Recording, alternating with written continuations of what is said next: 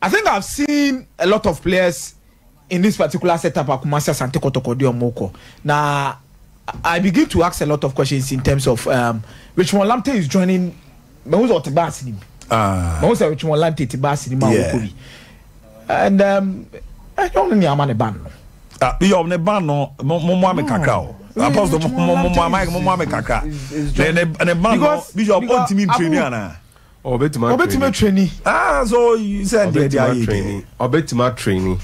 Na say training bang. Say Oshani them no training into me can't say only training. So what I say. Into ne be din komo. Ne ape because e bia na ose okọ no when ya stay of execution bi. And nti ne mum ne meka say based on ne hu pen me be twem no. So I score car kielin no. Yeah.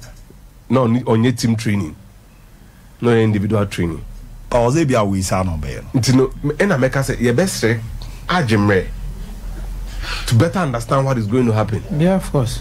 You get the point. Kotoko might be relying on the hope say lawyer no but the Jumedi Nation is at cast state of execution they are fine. Say Kotoko state of execution they are fine. So what I say and to know them young training come out maybe so in the brain you say the basis near the end. So send the Uncle Candy only. Now, so I did not Basuna Kobe Biano Timin Kobio. Would there be no? Or Biano Diana in here. Or be not no Timmy Bar suit out Sportiva or individual training about Teno. A Shaseka or Liverpool, any Uruguay national team. Okay, free team camp. A coffee. So the understanding I get here Lamptey ban, so who steady decision from the DC.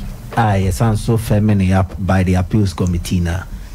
Or see, he has been banned from all football related activities. So I don't know sir. Yes. To be beer about football, all football related activities. The interpretation of all football related activities. Obekaya, there were issues with Seblata, so called 2018.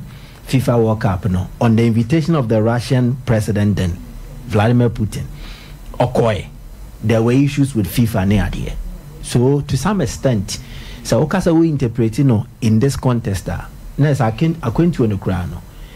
Quite ben so na yede Lamptey DH Yakobi. Yeah. So the way is it here. What is the motive behind Lamptey traveling? So maybe this is question, sir. So per Kotoko, Betimama excuse he's going as part of a delegation, maybe on BB different. But they are TNA all football related activities. Into wow church will feel now TSS. I don't know the kind of legal advice. Training. On interpretation on my vary. But as the issue nearby, players on me involved will be my fan on a lighter note. I say, Buohunezu and Kobibia. Meaning, be my fans who are Kobibia. It definitely be based on the kind of precedent I see. Mekaise, when these things came out, the Kase players, the Tabobia Tomusu Mobia and Tukwano. That was when we saw Isaac Ajamai from Ashanti Good, right? Okoye trials.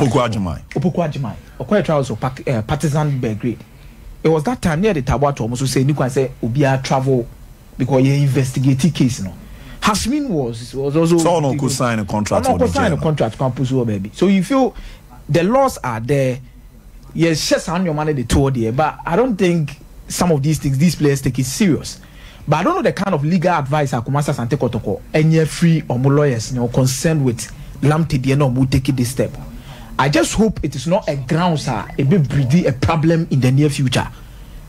I hope, sir, a young ground, sir, a bit breeding a problem in the near future.